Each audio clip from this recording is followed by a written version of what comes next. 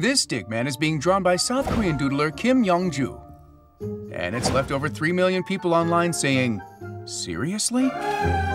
Brought to life by the power of water, he became an acrobat.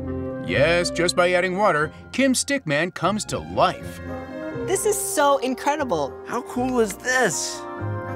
So what's the secret behind this magic marker?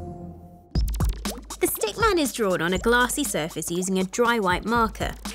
The dry white marker's ink is made of ethanol and propanol, which are both alcohols, a colour pigment, and what's called a release agent, which is what allows it to be wiped off so easily.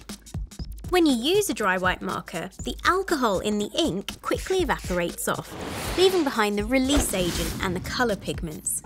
When water is added, these don't redissolve into the water, and so the ink is able to hold its shape.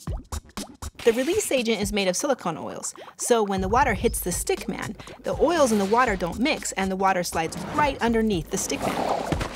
For this trick to work, the ink must be put onto a smooth, non-porous surface. Because there are no pores for the ink to sink down into, it sits on the top and can float up really easily. And then all Kim has to do is blow on it to start it dancing. And that's the story of the stick figure that became a real boy.